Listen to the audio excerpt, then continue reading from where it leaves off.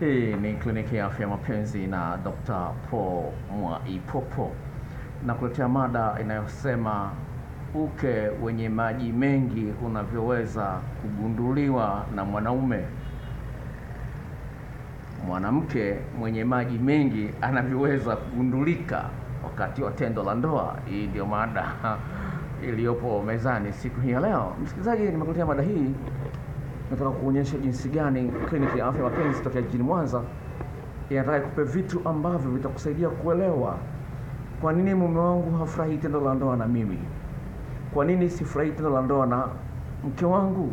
Kwa kuna vitu ambavyo vinapaswa kuwa addressed, kushughulikiwa, na sio swala la kutafuta mchepuko au marumbano. Ni jinsi gani unaweza kufahamu kwamba hali hii ipo na haipendezi na inapasa iondolewe. Kama vile simu inapokuwa mbovu unapeleka fundi, siki mic isikiki vizuri au nini, unatengeneza kwa sababu unaipenda ile simu, unataka kuitupa, unaipeleka kwa fundi.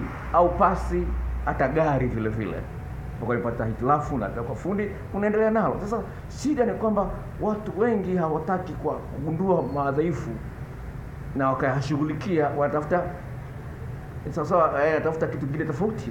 Yaani mtu gari limeharibika, labda tu inaweza kuwa tu ni plug tu, anunue gari jipya. Kweli kuna akili hapo? Shida mke wako na maji mengi eti utafute mwanamke mwingine mpya, haipendezi. Sawa? Au kwa sababu mume wako amekunyima nyumba kwa sababu una maji mengi, na wewe utafute mchepuko. Unaweza kuwa kwa sababu kuna mwanaume ambaye hata furahi tendo la ndoa na wewe, na atakuwa anakukwepa kwa sababu visingizio mbalimbali, alafu sababu anakukwepa na ukatafuta mwanamume mwingine au mpenzi wako zamani ukamrudiana mkao mnatiana ovyo ovyo. Hali hiyo haipendezi, na ningependa ni kuambia kabisa ni kazi ya kliniki ya afya mapenzi kuzuia vitu kama hivyo visitokee. Kwa ambao kwa jijini Mwanza gari langu nimeliandika usizini huko nyuma na mbele. Usizini. Kwa hiyo watu leo Mwanza wanakiona tu hiyo gari, wanajua gari ya Dr. Mapenzi. Anyway, hiyo ni introduction. Ni jambo la msingi sana ufahamu kwamba ili wewe mwanamke ufurahie tendo la ndoa, ili mwanaume unafanya naye mapenzi tendo la ndoa afurahie tendo la ndoa, msuguano kati ya mwili wake na mwili wako ni wa muhimu sana. Katika tafiti ya mada hii nimekutana na mwanamke ambaye anasema kwamba mwanaume anaweza kukwambia ni sawa tu, mimi maji mengi mimi sijali, lakini kumbe moyoni yanamuumiza yale maji. Tangu ini maji yakaumiza mtu. Jamani, dunia ina mengi. Maji yanamuumiza mtu, yanamuumiza kisaikolojia kwa sababu hapendelei kuogelea. Kwa unapokutana na maji mengi, na kwa mwingine akasemaje? Akasema mimi ninachochukia ni kwamba maji yanakuwa mengi alafu tena mpaka nibadilishe shuka. Hayo yote yapo. Sasa nakuletea tafiti ambayo of course nimefanya tathmini kuangalia wanaume wanasema nini na wanawake wanasema nini, ili nikuletee kitu cha uhakika, sio cha kubahatisha. Sipendi kutoa hadithi za paka na panya. Napenda nikwambia kwamba video hii nilikuwa nimepanga niitoe mapema zaidi, lakini nikaona kuna kitu ambacho kiko sawa. Lakini baada ya kuona kutafuta huku na huku na huku, nikaona kuna kitu ambacho hapa hasa naona nimepata kitu kamili, ndio maana nimekuletea mada hii ya leo. Kama umeangalia video yangu inayosema kwamba uke unatofautiana, utaona kwamba ni jinsi gani hali hiyo ipo. Kama wale ambao hawajaangalia video yangu, angalia video yangu nimeposti jana. Sawa? So kwa hiyo inasema uke unatofautiana, usibabaishwe na sura, atakukimbia demo. Ndio jinsi niliandika hiyo maana hiyo video tayari kwa hapa YouTube. Sasa sikiliza. Wanawake wanatofautiana. Kuna wengine wana maji mengi, wengine hawana maji mengi, wengine wakavu. Hiyo ipo. Sasa kuna wengine wakikutana na mwanaume fulani akafanya vitu tofauti, maji yanatoka mengi. Kwa mwanaume mwingine maji hayatokei mengi, lakini kwa mwanaume mwingine yanatokea mengi. Hayo yote yapo kutokana na maandalizi anayopata ya kina ya kutoka huyu mwanaume. Kwa cha msingi ni kufahamu kwamba maji mengi yanasababisha upungufu wa msuguano kati yako na mwanaume, jambo ambalo halileti raha pande zote mbili. Sawa? Swali hili mada hii nimekuletea baada ya dada mmoja kuuliza, do all vags feel the same to your pen? Not at all. Some wetter than others. Being too wet kills friction. Katika forum ambayo nimeingia, sawa, mwanamke akauliza, uke wa wanawake mwanamke mmoja hadi mwingine vinafanana? Akapewa jibu, hapana. Nyingine zina maji mengi, nyingine ina maji mengi sana. Sikiliza. Kaka mmoja katika hiyo forum akasema hivi, I knew girls get wet, but the first time we were making out, I was astonished at how wet she got. Just completely drenched. I didn't expect that amount of fluid the first time. Asemaje huyu mwanaume? Asema hivi, nilifahamu kwamba mwanamke huwa analoana anapokuwa amepata nyege, ameandaliwa vizuri, analoana. Lakini nilipokuwa naanza kumshikashika huyu mwanamke, nilishangazwa sana, astonished, jinsi gani huyu mwanamke alitoa maji mengi akaloana. Yaani kama vile kitambaa umekiingiza kwenye ndoo ya maji, kitoa hivi kinarusha, kinateremsha maji. Asema ndivyo ilivyokuwa. Unaona? Asema sikutegemea kimiminika kingi kitoke katika mwili wa mtu mmoja. Sawa? Sasa inapunguza raha pande zote mbili hilo. Sawa? Lakini dada mmoja naye akashuhudia, akasemaje? Asema the first time my current boyfriend and I had sex, I couldn't feel anything because I was too wet. Anasema hivi, boyfriend wangu nilinaye sasa hivi akilinganisha na yule aliyetangulia. Yule mwingine alikuwa hajui kuandaa mwanamke sawa sawa. Hajui jinsi ya kumlamba kwamba mwanamke na maeneo 16 katika mwili wake, jinsi gani ya kuchezea maeneo yale 16 alikuwa hajui. Sasa huyu anasema my current boyfriend and I, sawa, when we had sex, I couldn't feel anything because it was too. Anasema yeye mwanamke mwenyewe analalamika, anasema yani nilikuwa nimeloana mno, sikusikia chochote. Kwa wale wanawake wanasema mimi sisikii raha tendo la ndoa, sisikii raha tendo la ndoa. Angalia maji, weka mita, angalia ni kiasi gani cha maji yanatoka. Inawezekana maji ni kisababisho cha wewe kutokusikia raha ya tendo la ndoa. Sikiliza, naendelea na tafiti zangu hapa, sawa? Sasa hii inatokana na kwamba mwili wako ulivyo una maji mengi, sawa? Lakini jinsi gani maji haya yanatoka na pointi gani yatokee, hayo mambo yote lazima yaangaliwe kwa kina. Ndani ya uke wako kuna glands mbili, sijui mifuko kwa Kiswahili niseme glands, zinaitwa bathroline glands, ziko kwenye pande mbili. Sasa kuna wengine zinatoa maji kwa wingi kwa sababu ule mdomo wake ni mkubwa. Kuna nyingine ni kwa sababu tu ni ndogo, kwa hiyo hatoi maji mengi kwa sababu zina kusanya maji kidogo. Sikiliza, mwanamke mwingine akasemaje? Akasema I have this problem too, getting really frustrating. Akasema I have this problem too, getting really frustrating as me and my boyfriend have barely any sensation as I am too wet. Yes, I use my towel, but it only helps for a few minutes. My boyfriend tries to cheer me up and say it doesn't matter, it doesn't bother me that much, but he also agrees that there isn't much friction as I get too wet. Sikiliza, hii itakusaidia kuelewa kwa nini hili ni la muhimu kwako. Sikiliza, kama unajua Kiingereza. Anasema hivi, anasema na mimi nina tatizo hilo na ile inanichanganya akili, kwa sababu mimi na boyfriend wangu hatupati msuguano hata kidogo. Anasema I barely me and my boyfriend have barely anything, yani hatupati msuguano kabisa. And because kwa sababu nini nimeloana mno. Anasema mara nyingine anatumia taulo, wala anakuwa ameandaa kipande cha taulo, sawa, lakini najikuta tayari baada ya dakika chache tu maji yamekuwa mengi. Anasema boyfriend wangu anajaribisha kunifariji, anaambia mimi sijali sana ya maji mengi, sijali. Na wanaume wanadanganya na yeye kama wanawake wanavyodanganya, nimefika kileleni kumbe sijafika. Wanawake 67% mpaka 84% wanawake wanadanganya wanaume kwamba wamefika kileleni kumbe hawajafika. Sasa na wanaume wenyewe wanadanganya, wanakuambia maji mimi yanisumbui yake. Hayo maji hayanisumbui kabisa. Sasa ndio nasemaje? My boyfriend tries to cheer me up and say it doesn't matter, it doesn't bother me that much. But he also agrees that there isn't much friction as I get to it. Sasa mimi ananifaji, lakini anakubaliana na mimi kwamba hakuna msuguano tunaosikia. Yeye mwenyewe asikii msuguano wote na mimi sipati msuguano. Anasema kama anakubaliana kwamba hapati msuguano, mwenyewe anasema kwamba yeye hajali sana. Unaweza kuona jinsi gani mwanaume anaweza kukudanganya kwambia unakuke mtamu sana, unakuke mtamu, kumbe si kweli. Kwa hiyo nisikilize, kama utakujifunza vitu vya kuwa mtamu hapa, utajifunza vitu ili uweze kuwa mtamu, utanikuta hapa leo hii. Sikiliza, naendelea. Kwa jambo la msingi ufahamu kwamba unaweza ukadanganywa. Kwa lazima ujiongeze, ujue kwamba hapa natafuta uhakika. Kuna mwingine alidanganywa huko mbele, nitakusomea baadaye.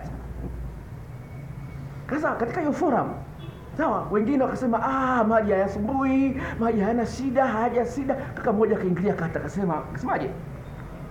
I disagree. When a girl gets too wet, I can lose my erection because there is less friction. Extra wetness just kills any sort of grip that might have been there. But I've also been with the same girl in a hot tub. I could then feel her around me. Sikiliza hii ni tamu. Sikiliza, tafsiria. Hata mimi napingana na wote wanaosema kwamba maji mengi hayasumbui mwanaume. Anasema napingana nao. Sawa. Sasa napingana nao kabisa. Anasema I disagree. Anasema hivi, mwanamke anapokuwa ametoa maji mengi, na kinachotokea ni kwamba ninakuwa na urahisi wa uume wangu kusinzia, kulala, kupoteza chaji. Sawa? Anasema inakuwa ni rahisi kwa uume wangu kulala. Sawa? Anasema yale maji ya ziada yanaua, yanachinja na kutupilia mbali. Anasema aina yoyote ule ya mbano uliokuwepo mwanzoni kabla maji yale hajatoka. Yaani uume unakuwa umebanwa, sawa? Sawa? Kama huu ni uume, sawa? Unakuwa umebanwa hivi. Yakija maji, ule mbano hausikiki. Sawa? Ule mbano hausikiki na mwanaume hapati raha. Anasema hivi, imenitokea mimi.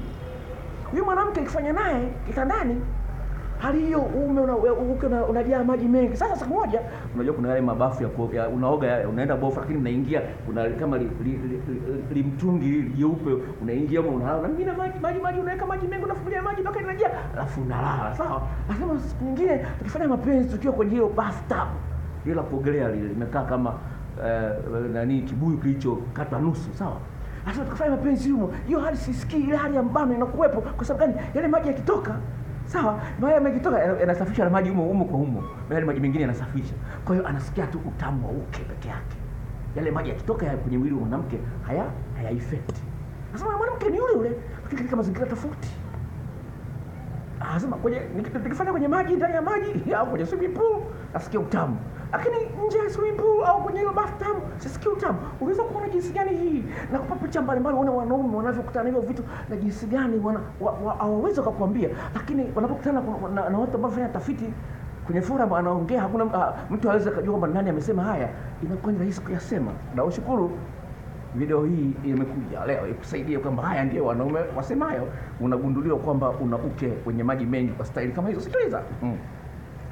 Huyu ni mwanamke. Sawa. Huyu ni mwanamke anasemaje? Sasa I am 26 and pretty experienced. I've always been pretty confident in my sexual skills, but this shocked me. I don't hear this complaint too often, but is it because men are just being nice and don't want to say anything? How can I control how wet I get? Maybe asema ameshakuwa na wanaume wengi, anaamini anajua mapenzi ya kitandani, lakini kuna mwanaume mmoja alimwambia ukweli, na maji mengi. Mwanaume mmoja alimwambia, akasema nikapoteza confidence yangu yote. Sasa anasema yeye mwenyewe anaona kweli kumbe maji yanayo mengi. Anasema sasa nifanyeje ili kuweza kuyacontrol ili maji mengi yasitoke? Ameshaona tatizo, sasa jinsi gani kujiondoa tatizo. Unaweza kuona jinsi gani ni muhimu sana uweze kupanua uwezo wako wa kuelewa mambo ili uweze kufahamu kumbe mume wangu hapendi kufanya mapenzi na mimi sababu ya haya maji. Sawa, sijui ukiwa wangu umelegea. Kama ujiangalia uke unatofautiana hiyo video, uke unatofautiana, iangalie video nimeandika nimetengeneza mimi mwenyewe, ipo kwenye channel hii. Sawa. Kwa hiyo ni jambo la msingi kufahamu kwamba ni jambo ambalo sasa ulishughulikie. Bila kusema lingine hapa sema too much water and no muscle control leads to lack of sensation. Either you need a bit of friction or she needs to clamp down harder on the male organ with her pelvic muscles. Itafsiria. Nini? Sasa maji yakiwa mengi, halafu mtu anashindwa control misuli yake ya uke. Sawa? Kunakuwa hakuna sensation, hakuna utamu. Sawa? Either huyu mwanamke, sawa, sawa, aongezee mbano, sawa, au anahitaji kujibana wakati mwanaume anamuingilia. Ndio ile video ambayo ninayo inaitwa pompaya. Ni technique mpya ya kubana uume unapokuwa ndani. Mwanamke anaitumia. Inaitwa pompaya, ni technique mpya. Sawa? Kwa wale ambao wanafahamu Kiingereza, ingia kwenye Google. POMPOIR. Tafute kwenye Google utaiona. Ni technique mpya kufanya mapenzi. Mwanamke anabana uume kwa kutumia uke wake. Anasema kama mwanamke akijua kwamba ana maji mengi, basi asitumie style hiyo kufanya mapenzi ya pompaya. Sawa? Kwa hiyo ni jambo la msingi fahamu kwamba mwanaume anagundua hilo. Sasa wanawake wengine, sawa, wanatumia mataulo. Sawa, sikiliza mwanamke mwingine akasemaje? Anasema I prefer drying off a bit personally for my own sensation. Sasa mimi mwenyewe napenda kukausha. Anatumia taulo, anakausha ili apate msisimko mwingi. Sasa sikiliza. Hii ndio hatari zaidi sana. Sasa huyu ni mwanaume anasema hivi, my wife is the same, and the thing we have found works is when she is getting to the point of not feeling anything anymore, we switch to anal. Sasa hii ni mbaya, ni hatari sana. Usipokuwa makini, vitu gani kufanya kama hiyo pompaya ambayo nimezungumzia hapo mbele itakula kwako. Kama hujui pompaya, jinsi ya kufahamu kubana uume kwa kutumia uke, na video clip nitakutumia kwa gharama ya shilingi 10,000 kwenye Gmail, sio kwenye WhatsApp. Sikiliza. Sasa hivi mke wangu yuko katika hali kama hiyo. Sawa? Lakini tumegundua njia moja. Pale ambapo maji yanakuwa mengi kiasi ambacho hakuna msuguano wa kutosha, na mgeuza kinyume na maumbile. Mwanaume mwingine katika forum nilikuwa nafuatilia naye akakubaliana, anasema na mimi tu. Na mimi huwa nafanya hivyo nafanya mke wangu. Sasa unataka ugeuze kinyume na maumbile? Unataka ugeuzwe kinyume na maumbile? Tafuta pompaya, itakusaidia sana. Sikiliza sasa, jimaliza. Nataka nikupe ushahidi uone kwamba hali ni tete. Sawa. Hali ni tete. Sikiliza. Mwanaume mmoja akacheka akasema, haha, we do this too, but something I just want PIV, you know. Mimi pia huwa namgeuza mke wangu kinyume na maumbile, lakini vile vile napendelea ile uume ndani ya uke. Asema naipendelea sana hiyo uume ndani ya uke, naipendelea. Akasema haha, akacheka kwa aliposikia mwanaume mwenzie kama huwa anamgeuza mke wake kinyume na maumbile, yeye akacheka akasema hata mimi wanafanya hivyo, lakini huwa napendelea hii. Kwa hiyo cha msingi ni kwamba mwanaume akipata njia mbadala ya kugeuza kinyume na maumbile, hata kuelewa, hata kimwambia sitaki, hakuelewi. Na nimeongea na kungwi mmoja leo, anasema kasi ya wanaume kwenda kinyume na maumbile imekuwa kubwa. Huyu ni kungwi anayewasaidia wanawake, kuja kuchukua kozi mpya kutoka kwangu. Sawa. Sawa, anasema kasi imekuwa kubwa sana. Sasa unataka hiyo, na ina madhara kinyume na maumbile, ina madhara, inaita tigo. Sio tigo, ni tegua. Unategua utaratibu wote. Sikiliza. Huyu ni mwanamke anasema hivi, I'm a woman and have felt bad about the excessive water because it reduces sensations. Mimi ni mwanamke na huwa najisikia vibaya kuhusiana hayo maji ya ziada kwa sababu yanapunguza msuguano. I've taken my hand to wipe away some of the juices because there isn't enough friction. Sasa mimi nimekuwa natumia mkono wangu kufuta hizo juice, hayo maji kuzifuta kwa sababu sina msuguano, sipati msuguano wa kutosha. Jamani, ningependa kuambia kwamba kuna njia mbadala za kuweza kusaidia kupunguza hali hiyo. La kwanza, mikao. Chagua mikao ambayo unapata msuguano mwingi. Uwe ni mwanamke au ni mwanaume. Sawa, kama hujui mikao mbalimbali ya kuchagua, nao video clips na mikao zaidi ya 12. Mikao tofauti. Sawa, muda wangu umeniishia hapa, ningependa nizungumzie hiyo mikao, lakini muda wangu umeniishia hapa. Agizia hizo video na karibia dakika 20. Kwa hiyo kuna mikao tofauti ambayo inapelekea hali kama hiyo isitokee. Sasa ni mikao gani? Hizo video clips zitakusaidia kuchagua mikao ambayo utaitumia. Kwa hiyo lazima ufanye experiment, kwa sababu uke wako sio na mtu mwingine. Kwa hiyo utakuwa unafanya majaribio, mkao gani maji hayatoki mengi. Nakupa tu mmoja, ule wa chuma mboga. Sawa, moja, kuna mingine kwa hiyo kuna mingine ya kuinua miguu hivi hiyo. Sawa, hilo ni jambo la msingi, na nitaiandaa maalum vile video nyingine ya extra kuzungumzia mikao hiyo ambayo itasaidia tena, itazuia maji mengi yasitoke. Hii ni kliniki ya afya mpenzi. Kama unaangalia video hii kwa mara ya kwanza, jisajili. Sawa, jisajili. Kuna kibox chekundu kimeandikwa subscribe kwa maandishi meupe, bofya pale, itatokea maelekezo kwa njia ya simu. YouTube watakufahamisha na kwa nimeweka video mpya zinakuja. Sawa? Kwa hiyo jisajili haraka sana. Ukitaka hizo video clips gharama yake ni shilingi 10,000. Siwezi nikakutumia kwa WhatsApp. Nakutumia seti ya vitu kama 7 kwa mpigo kwa gharama ya shilingi 10,000. Itakusaidia sana, nimesaidia wengi. Ngoja nikusomee message moja itaweza kusaidia. Dada mmoja amenitumia hapa leo hii. Ngoja ni kusoma, nimeimaki jina, ametuma kwenye message ya kawaida. Ngoja nikusomee message dada huyu ambaye amesaidika sana na video clips zangu hapa. Anasema hajuti, huyu hapa. Anasema hivi. Message yake hii hapa. Jamani, sema si kama unaweza kusoma. Nimechat naye kidogo, unaona? Nimechat naye kidogo, unaona? Sawa, ngoja nikusomee message yake ya kwanza. Anasema hivi: Hello Doctor wa mapenzi, pole kwa majukumu.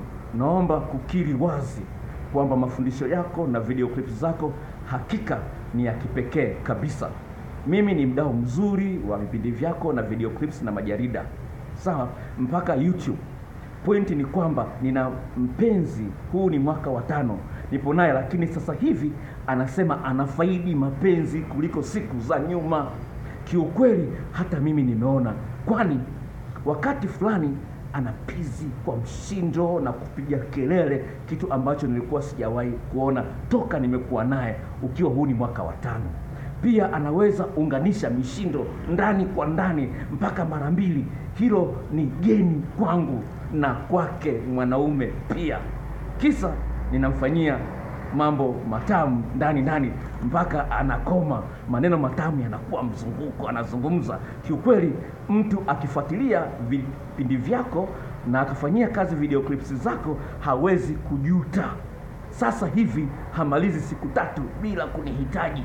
Huduma na mengine mengi ananipatia, na kupongeza sana. Naitwa kutoka Mbezi, Dar es Salaam. Asante, nikutakie mafunzo mazuri na Mungu aendelee kuimarisha afya yako. Huyo ni dada anaonyesha, na kwenye picha yake ameweka picha ya mtoto, akanitumia na picha nzuri, ana lipo nzuri, yuko vizuri kweli, lakini alikuwa hana ufundi. Kwa hiyo hayo yote yanakuja kutoka kliniki ya afya mapenzi jijini Mwanza. Namba yangu ya simu ni hii ifuatayo, nitaandika hapo chini, lakini ngoja nikusomee: 0754 03 99 94. Nitarudia: 0754 03 99 94. Ukitaka ushauri kunipigia simu, gharama ni shilingi 5,000. Kama unakuja ofisini, niko Mwanza, jengo la Nyanza, barabara ya Kenyatta, katikati ya jiji la Mwanza. Sawa? Kwa hiyo ukija ofisini live, shilingi 10,000. Hii ni kliniki ya afya mapenzi kutokea jijini Mwanza. Nikutakie maisha matamu yaliyojaa furaha na kicheko. Amen.